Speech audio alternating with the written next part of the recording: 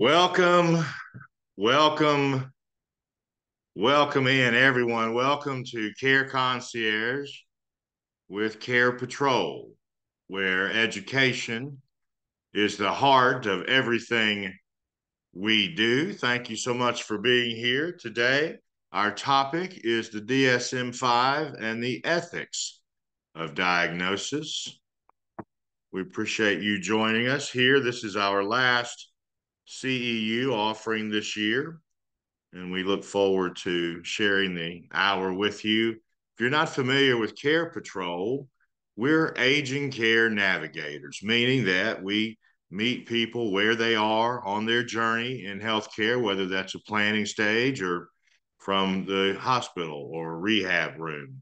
And we help them understand what's next in their future in terms of their payment, insurance, Medicaid, Medicare, VA payments, or other things, as well as what providers are in the area and which providers are highly rated, both using various different data as well as our own 13 years experience. And we do all of this at no charge. So if you have clients who have questions that you can't seem to get them to understand, maybe we could as a secondary voice. So we'd love to help anyone that needs help. We're only paid if we help people find assisted living or independent living or sitters in their home, but we end up helping a whole bunch of people who have other needs, and we do so at no charge. So we hope you'll continue to use us. Thank you for your referrals. It keeps us in business, and we appreciate you. Our topic was suggested by one of our former attendees, or a few of them actually. We ask in our evaluation what topics you would like to see us try to do. Try is the emphasized word. Try to do, and this was one that seemed to be timely and helpful, and hopefully it will be for you. We do encourage discussion, so we hope you'll join us in the chat room. If you're somewhat new to Zoom and you're not familiar with the chat room, move your cursor up to the top of your screen and a little black bar should pop down. If not, move your cursor to the bottom of the screen. A little black box will pop up and the word chat is on there. Click that box and say hello. You must do our evaluation in order to get credit for being here today. The evaluation is password protected, and we give the password out at the end today. So I will read for those of you who are joining us by phone or not in front of your screen. I'm going to read for you now the evaluation link. Remember, it's password protected, and we give the password out at the end. The link is https://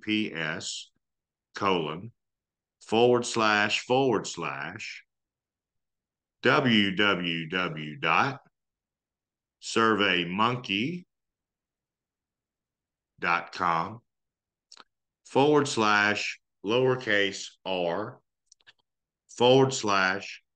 all uppercase letters YH5 N as in Nancy, H G as in girl, P as in play. That is our evaluation link. You must do the evaluation to receive credit. We're accredited by the Alabama Board of Social Work and also by the Alabama Board of Nursing to provide 1.0 contact hour for today's unit. And we will be uploading nursing hours for you onto the ABN. Everyone who does the evaluation will receive a certificate in the email. Please try and do the evaluations today if you can by 8 o'clock. I understand sometimes you can't get to it, but if you can, please get it done and I can get those certificates out sooner. Hello, everyone. Hello, hello, hello. And this will be, as I said, our last CEU of the year, as next Monday is Christmas. So for those of you who are celebrating, Merry Christmas. I know some of you may already be celebrating Hanukkah or Kwanzaa. Wish you a happy holidays, everyone. And thank you for being with us here all year long. We look forward to a new year with you. Our objectives for today for the DSM-5 and the ethics of diagnosis are objective 1, to detail a brief history of the DSM and its use, and brief is the operative word. 2, we want to describe some advantages and disadvantages of using the DSM to diagnose. And thirdly, we're going to pose throughout a series of ethical questions to you for you to assist or to decide how best to use the DSM in your own practice.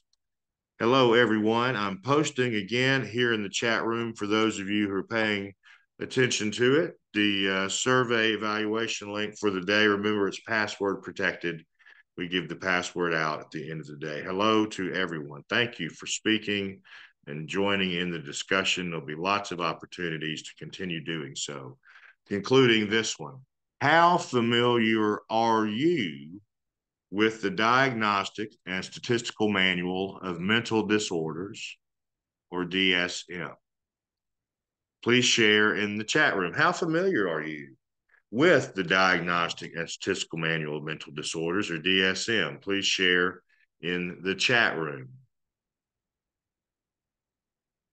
So the Diagnostic and Statistical Manual of the American Psychiatric Association is in its 5th edition.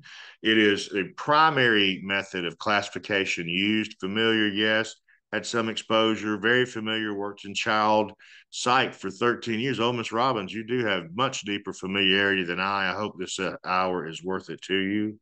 Somewhat, pretty familiar, some.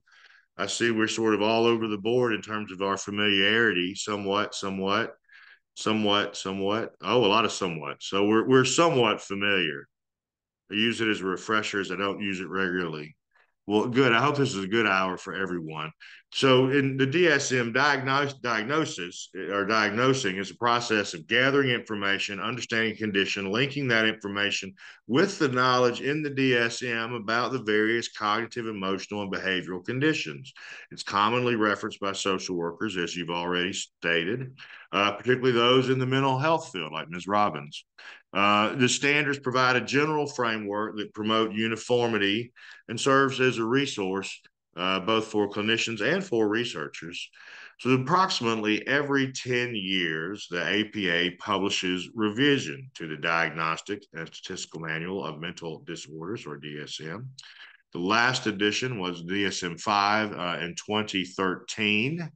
And it had specific diagnostic criteria for mental disorders and a series of codes that allow therapists to both easily summarize often complex conditions and allow them to bill.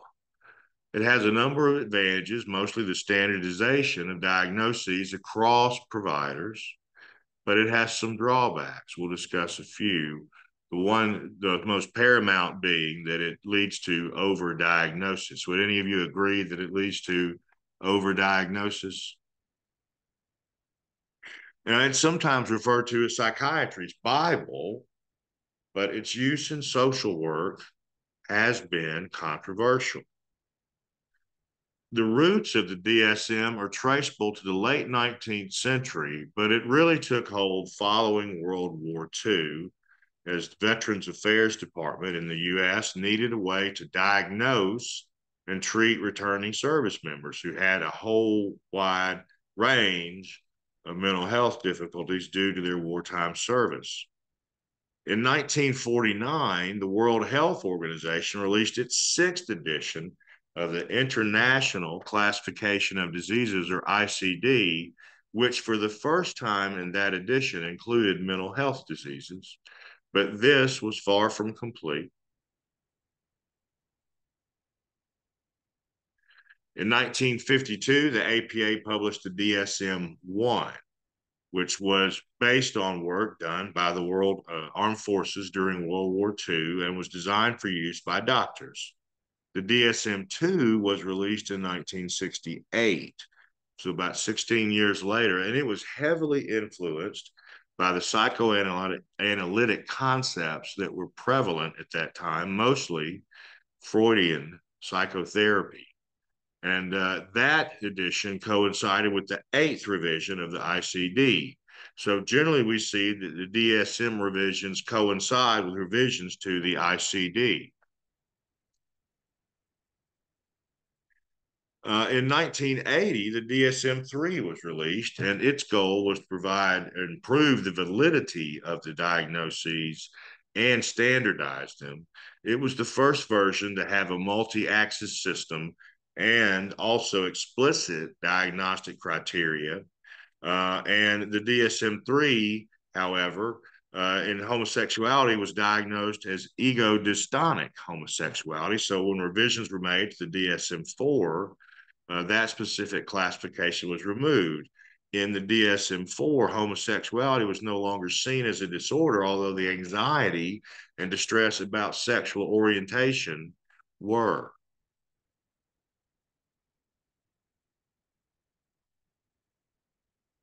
In 1994 was the release date of the DSM-4. There were numerous changes. It was more user-friendly, and the DSM-5 followed in May of 2013. So it represented, like the DSM-4, radical shifts in thinking from the previous editions. In fact, diagnoses were changed or removed altogether, diagnoses added, and the organizational structure underwent a pretty major reworking. So the DSM-5 is expected to be revised more regularly. However, as you'll note later, it truly has not been. The DSM-5 provided for the grouping of disorders based on etiological factors such as shared risk or temperament or neurocircuitry, rather than descriptive constellations of symptoms under the axis system. There was no more multi-axial system where there were 5 diagnoses or 5 aspects of a diagnosis. Instead, diagnoses in the DSM-5 are recorded in a list, with the principal diagnosis being first and the others following in order of importance to treatment of the first. And in the DSM-5, they replaced the General Assessment of Functioning Scale with the WHO Disability Assessment Schedule, WHO DAS.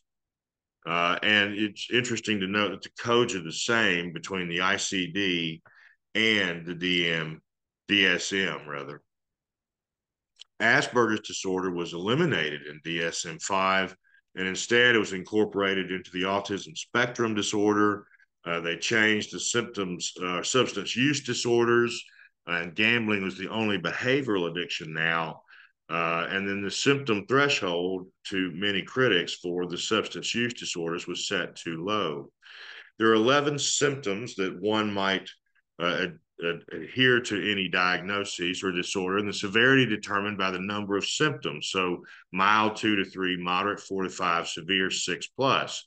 The DSM-5 created a new symptom cluster for PTSD and listed gender dysphoria for the first time, suggesting that gender is on a spectrum and not male nor female only. Other new disorders in the DSM-5 were hoarding disorder, major and minor neurocognitive, disruptive mood, binge eating disorder, which again can be over, or as critics suggest, is overdiagnosed, caffeine withdrawal disorder, and cannabis withdrawal disorder. And it uses in the DSM-5 a non-axial system of diagnosis, listing the appropriate diagnoses and medical conditions, without axial designations. And the current measure, as we said, for disability is the same as is in the WHO Disability Assessment 2.0. The most recent edition of the DSM is the 5th edition text revision, or DSM-VTR, or 5TR. This was published in 2022, 9 years after the DSM-5, so we're in keeping with about every decade there's an update. And updates of note to social workers in the DSM-VTR are the updated descriptions of prevalence, risk, and prognostic factors based on new research. There's a new disorder, prolonged grief disorder, which is F4 3.8. This is the only disorder that you will refer to as a DSM-5 TR disorder, as all other disorders would be referred to as DSM-5 disorders. There was a change in intellectual disability to intellectual development disorder, F70 being mild, F71 moderate, F72 severe, and F73 profound. There's a new category entirely, which is other conditions that may be a focus of clinical attention. These include suicidal behavior and non-suicidal self-injury, or NSSI.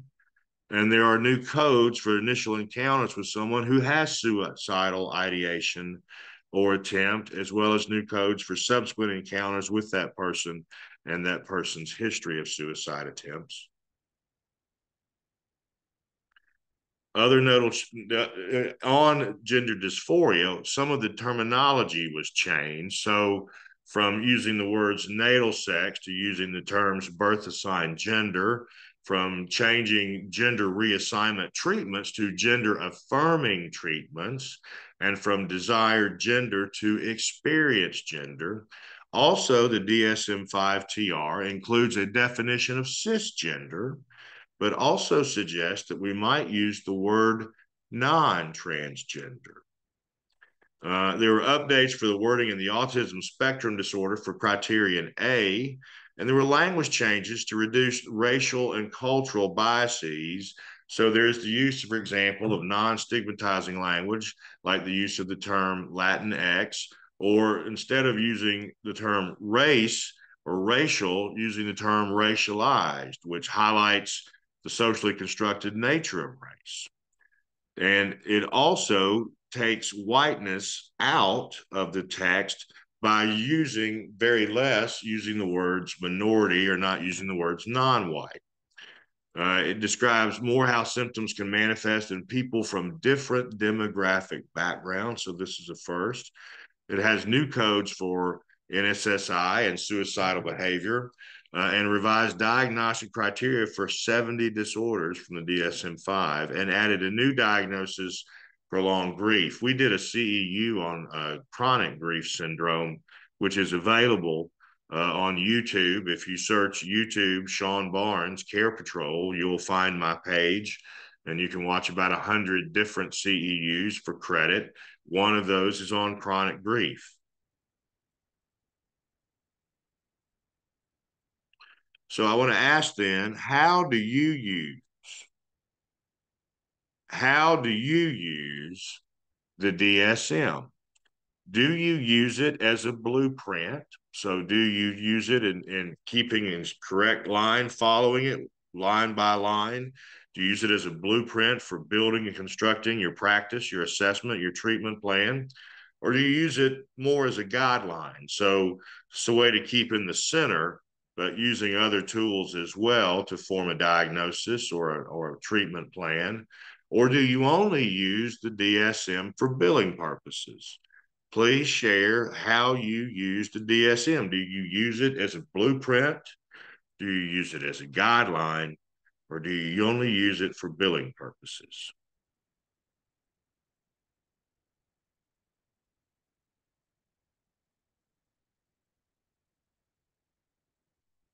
So the DSM diagnoses help social workers. Guideline, guideline, guideline, guideline. Blueprint, Jason Leslie. Guideline, guideline, guideline, guideline. As a nurse, I use it as a guideline and billing.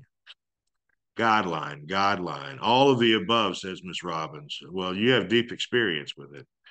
So it does help social workers and other mental health professionals to understand your clients and guide your interventions on behalf of those clients from an evidence-based perspective. It helps with goal setting, treatment planning, and determining a client's prognosis. These are things you want to do, of course, but you should be cognizant, anyone, of the ethical issues that may arise in the context of using this. Particularly for social workers, we will look at how using it may interfere with demonstrating respect for the dignity and worth of all people, empowering clients, practicing within one's professional competency, as well as how this may affect the primary duty of care. Now, we did say, and we do believe, it is uniquely helpful for several reasons. Standardization, first and foremost, helps, and that helps people afford treatment, even if they have a lack of an ability to pay. The standardization of the unit allows us to treat everyone, regardless of social class or location, provides something concrete that we can use as a guidepost or guideline to assess the effectiveness of the treatment we've proposed. The use of the tool helps with guidance in the mental health field, ensuring that researchers are studying the same things.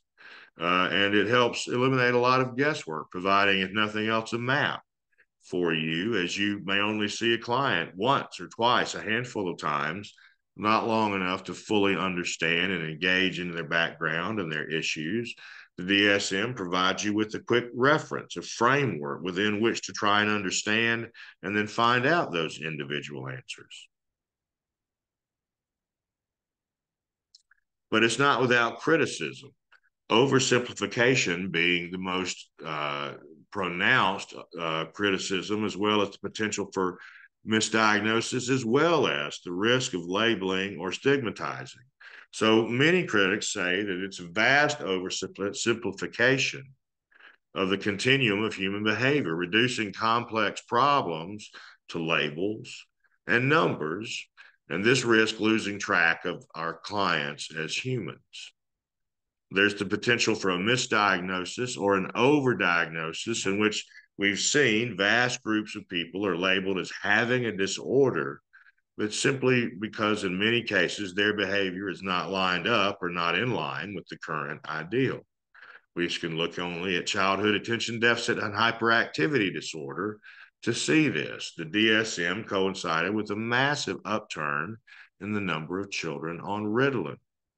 And then we do wonder about labeling and stigmatizing our clients. So mental health disorders, while they're not viewed as harshly as they once were, they can still be perceived with labels, and they can be perceived with people making judgments about persons based on their diagnosis. And so as clinicians, as social workers, you want to avoid attaching labels to your clients, even though this may be required for the purposes of billing. For one thing, one of the criticisms of the DSM-5 is that the pharmaceutical industry had too much influence. In fact, 69% of task members had direct ties to the pharmaceutical industry. And this is one of the criticisms about over-diagnoses. The belief is that the text was written in such a way that it implies that relatively normal or non-serious behavior requires treatment and thus, therefore, medication.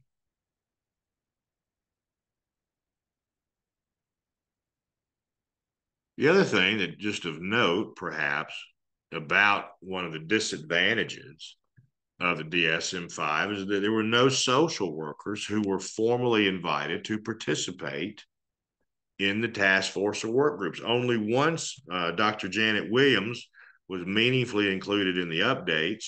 And even though the APA has grown into a multidisciplinary group of scientists and clinicians that's meant to be inclusive, including counseling, neuropsychology, biology, special education, epidemiology, and even public health, the voice of the social worker is conspicuously absent.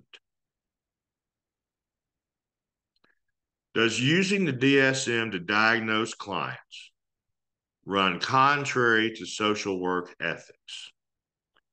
What do you believe? Does using the DSM to diagnose clients run contrary to the social work ethics in SAW code? Please share in the chat room. Does using the DSM to diagnose clients run contrary to the social work ethic? No says no. I'm sure this is all no, and I'm not suggesting that it is, but I want to suggest that it's worthy of looking. So in the respect for the dignity and worth of all people from the NSAW Code of Ethics, we see that we may be in conflict, because diagnosing mental illnesses is an exercise in judging clients and focusing on their pathologies and on their weaknesses. So if you diagnose a client with schizophrenia, for instance, you're highlighting a problematic factors of this person's life And you're also stigmatizing others possibly to be led to believe that this person may be suffering hallucinations or delusions or paranoia or other cognitive dysfunctions that render them unable to work, for example. And then there are conditions such as depression or borderline personality disorder and autism spectrum disorder that can also label clients with undesirable traits and with undesirable judgments against them.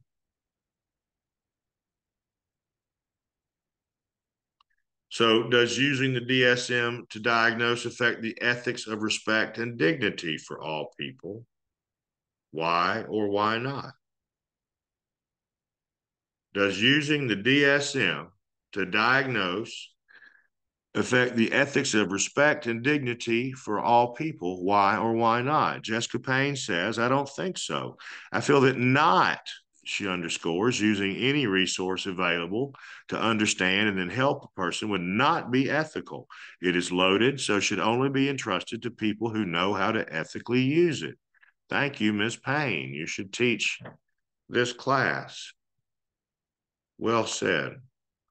Let's look at one particular person and see if we're respecting the worth and dignity of Shannon. She comes in to see you. She's 41. She reports that she's been irritable, short-tempered, and tired for the past couple of months. She says she's been less patient and she's been less engaged with her friends and family lately. She's not sleeping well. She wakes up several times every night and she's tired when she gets up in the morning. She's gained weight and has stopped exercising. She doesn't know what's wrong and has a hard time imagining she'll ever feel like herself again. She has a long history of disrupted relationships beginning in early adulthood. She often feels others aren't there for her, reports that she is always supportive and there for her friends. She struggles with feeling alone and worries that she'll be abandoned. She's had several jobs and can't decide on a direction in her life. She often struggles with her identity and seems to reinvent herself periodically.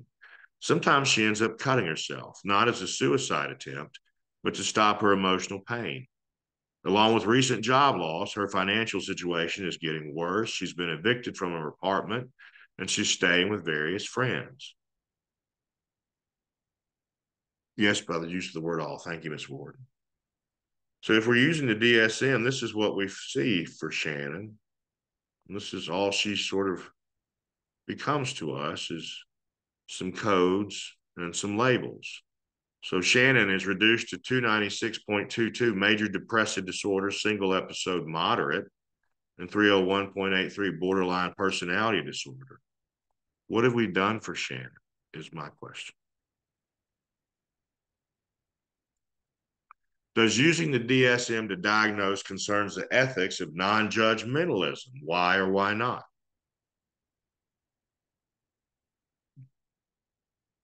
Does using the DSM to diagnose concern the ethics of non-judgmentalism? Why or why not? Respect, says Janine Bowen. Yes, says Ms. Kroll. Thank y'all for participating, and you're new to us. I'm glad you're here. I hope you'll come back in the new year. Well, some diagnoses are ethical or ethically justifiable, we would suggest to you, under the principle of beneficence. Providing a diagnosis can serve a client by providing a framework, as we mentioned earlier, for selecting appropriate interventions. We can serve clients by providing them with a medical label rather than a moral label, which they may feel they're suffering under. And with addictions, this would be using substance use disorder as a medical condition rather than the moral weakness of labeling them an alcoholic or an addict, which comes with its own charged meanings to other people, implying that the person has frailties, lacks willpower, is lazy, is irresponsible. Social workers, we would say, should avoid language that reduces person to a diagnosis, as in he is a borderline personality or she is a schizophrenic. Rather, we would suggest you would say he is a person with a borderline personality disorder or she is coping with schizophrenia. We want for social workers to provide holistic assessments, not just focusing on the problems or psychopathologies. Holistic assessments will have within them highlight client strengths and consider the client in context of their social environment, including their support system. The holistic assessment, yes, it provides psychological functioning and problems, but it also includes social functioning, spirituality, physical health, and coping abilities. So, does using the DSM to diagnose serve to empower clients? Why or why not? This is a little trickier. Does using the DSM to diagnose serve to empower clients? Why or why not?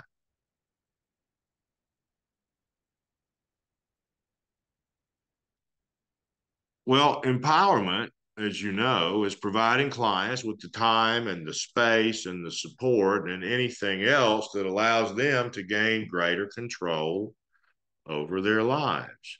So, empowerment then demonstrates respect for the dignity and worth of the client, treats the client as an autonomous individual with the right to make choices and decisions throughout the helping process. This is from the NSAW Code of Ethics, Standard 1.02.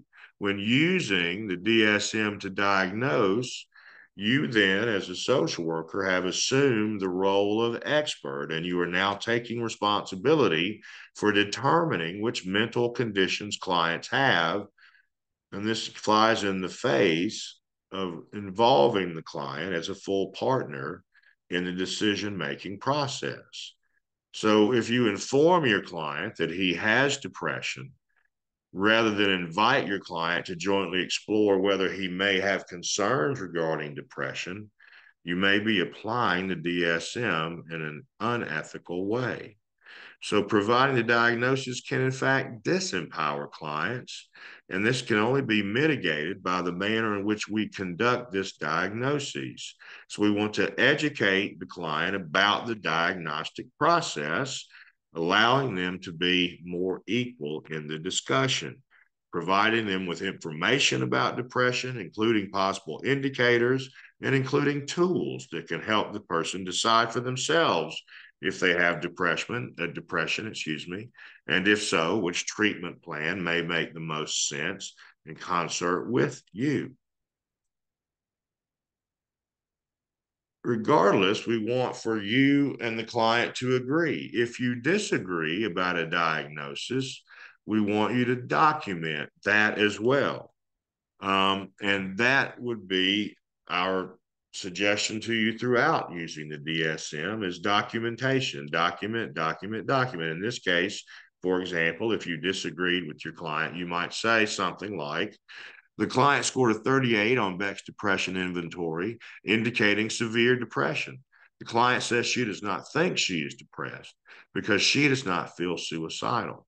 And then you want to, in your documentation, explore why the client may be denying that particular diagnosis. It may be that she has cultural or personal concerns, that's a taboo or negative subject, or it may be that your client, who's astute, has questions about the validity of your method using the DSM. For example, the DSM-5 omitted a number of diagnostic categories from the DSM-4 because they lacked validity and or research. So who's to say that the current diagnostic categories are valid or will be considered valid in 10 years? The only real trick here is that we have to have the codes. So we have to explain to our client, here is why we're seeking a diagnosis. These services and any services for treatment options will need to be covered by the payer source, and the payer source needs to see these codes. If you can explain that, as well as the possible risk and benefits, then you give the opportunity for your client to truly provide informed consent, which is the standard 1.03 in the Code of Ethics. Now, if your client does not want to be diagnosed, maybe you could then discuss alternatives where a DSM diagnosis is not required, such as certain group therapies or other things for depression. Are you confident using the DSM to diagnose?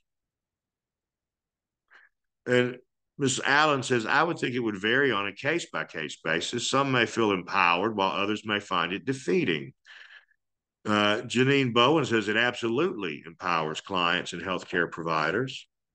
So I'll ask all of you now, are you confident using the DSM to diagnose? Are you confident using the DSM to diagnose? Yes, says Ms. Bowen. I wish I had your knowledge. Well, the professional competence standard in the Code of Ethics 1.04 says workers should not diagnose clients unless they have appropriate training, supervision, knowledge, and skills, as well as licensing. And if a worker lacks competence or accreditation, avoid language then in your documentation that suggests that you've diagnosed a client. Stating a client has depression, for instance, indicates a diagnosis. Instead, you want to, in your documentation, list the indicators of depression for your client, but not your conclusion that the client is depressed. And then you want to document and refer the client to someone who is properly qualified in your determination to make such a diagnosis. Somewhat with supervision, not quite, but getting there. No, need more training. No. Ms. Allen, I thought you knew a lot about it from your previous answer. But, the thing I've learned about anything that you know is that the more you know that you don't know. It's always such a more bigger and complex topic than anything we ever realize when we learn something. Does using the DSM to diagnose upset your primary duty of care to clients? Does using the DSM to diagnose upset your primary duty of care to clients? Why or why not? Does using the DSM to diagnose upset your primary duty of care? Why or why not? Well, social workers owe their primary duty of care to the client. So I think this, as someone said before, would be on a case-by-case basis. You want to consider in each case whether the diagnosis is truly in the client's best interest. So yes, providing a diagnosis would ensure the client access to services, but what if the diagnosis serves the agency or your needs, but not necessarily your client's? What if the diagnosis causes the client more stress, anxiety, guilt, or shame than it offers help? What if diagnosing a client might cost that client a job or the ability to obtain future employment? Now, it is true that the ADA, American Disabilities Act, provides and prohibits discrimination on the base of any disability, including mental illness, yet discrimination does arise. And the only way to combat it is to go to court on behalf of that person. And that's just often not practical. So we would say that it is possible that providing clients a DSM diagnosis could cause harm. In fact, even though it's an integral part of your agency, it may be something to which you've given little thought about causing harm. And it is, as you know, required for agency reimbursement, but there can be alternatives. For one thing, you could provide services without a diagnosis, and you might document that the client would decide to reject services rather than receive psychiatric diagnosis. You might have the feeling that the DSM is too complex, it's too incoherent, and it's inconsistent with current research.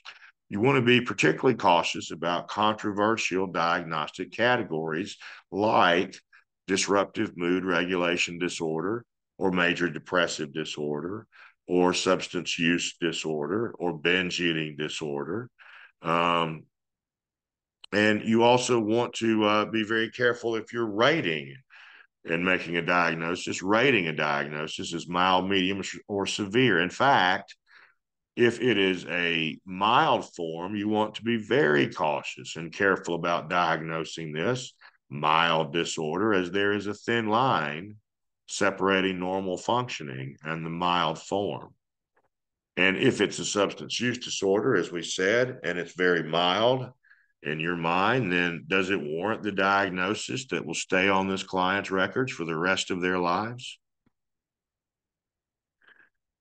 Using the word seems or appears it is helpful to those who cannot diagnose. Thank you, Ms. Bowen. Referral to the social worker. What might I need to consider before using the DSM to diagnose?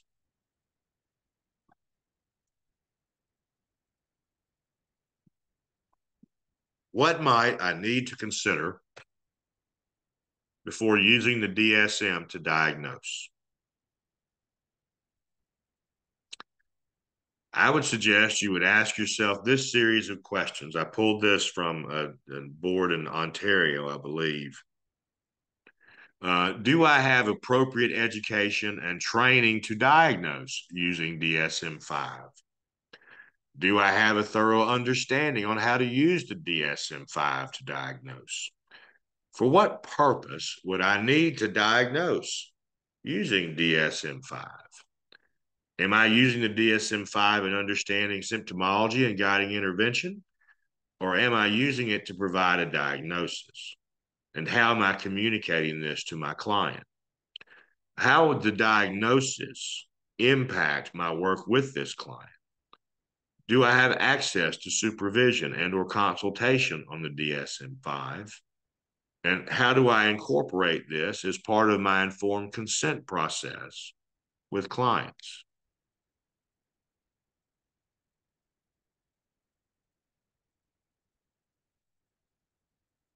Well, there are some other alternatives to the DSM-5, and I know that many of you said, or some of you said, you use the DSM as a guideline. So there are other texts that you may want to look at. One is the Psychodynamic Diagnostic Manual, or PDM, which appeared in 2006. And this is an approach that was done by clinicians, clinical psychologists, I believe it was. And the approach is one in which they aim to describe the dimensions of the patient's overall functioning and then ways in which this might influence the therapeutic process for the patient. So it comes at it from a different way. There's the hierarchical taxonomy of psychopathology, or HITOP, a dimensional alternative to traditional nosology. Nosology is simply the study of disease, what causes disease. So this views mental disorders as being a spectra, and it classifies illnesses at multiple levels of hierarchy within that spectra. So the broad level captures the major, and the specific level is very tightly knit dimensions within that broader spectrum. There's the research domain criteria, RDOC. This came out from the National Institute of Mental Health, and it's based on personalized medicine. It's biologically based. And so rather than symptom based, the framework for understanding mental disorders is through the medical history and the biology. And then there's the power threat meaning framework, which was appeared in 2018. This is a group of clinical psychologists in the British Psychological Society, and this replaces diagnostic labels altogether with a system that assesses how power, what has happened to a person, leads to threat, the social, psychological, biological impacts of power, and meaning, which is the ways people make sense of what has happened to them, power. And then there are others who may want to consult the ICD-11, however, knowing that the codes are exactly the same as those in the DSM-5. So the DSM-5 remains the standard, but as we've talked and you've verified, it's one of many tools for proper diagnosis and treatment. There's no substitute for your professional judgment, hence the questions I've posed to you today. The DSM is not the only tool. We've shared some others, and you may find other instruments more appealing or more helpful for gathering information and developing a better understanding of your client than the DSM-5, but it can be used in conjunction very well with other tools. The DSM diagnosis is a fact of life, and so the best way to mitigate the risk to you as a clinician using the DSM to diagnose is by adhering to your ethical principles as social workers, namely respecting the dignity and worth of your clients, empowering your clients, putting your clients' interests first, and if a diagnosis is required, ensuring that that diagnostic process is conducted by a professional with appropriate knowledge and skill, which may be you. Mr. Lester says it might also be noteworthy to ascertain if a previous diagnosis was rendered by a clinical psychologist, psychiatrist, or PCP. Thank you all for participating today. Oops. That is the end of our day. I'm sorry it's a short day, but Merry Christmas, Happy Holidays, Happy Kwanzaa, Happy Hanukkah. Our code word is all capital letters, DSM5TR. And our survey link again is https://www.surveymonkey.com/lowercase r/ all uppercase letters YH5N as in Nancy, HG as in girl, P as in play. If you can, please try and do your evaluations by 8 o'clock this evening, as I can get those out quicker. I do provide slides to everyone who receives an evaluation certificate. You get the PowerPoint, and the YouTube will have this and about 100 other CEUs you can watch for credit up. If you go to YouTube and just type in the search bar, Sean Barnes Carepatrol, you'll see me come up. Click on my face. You'll see tons of other CEUs come up, which you can take for free for credit. Thank you all for being here today, and thank you for everything that you do. Thank you for referring us and for keeping us in the top of your mind when you have clients who need guidance or advocacy around aging issues. We appreciate you. I hope you have a very Merry Christmas and a very Happy New Year. And I look forward to seeing you again on January 6th when we resume our series with best practices in social work supervision. Everyone have a great week, and we'll see you in January.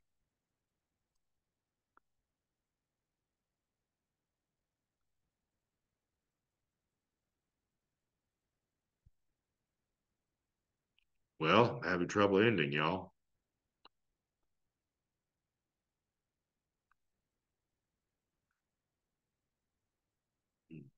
Mm-hmm.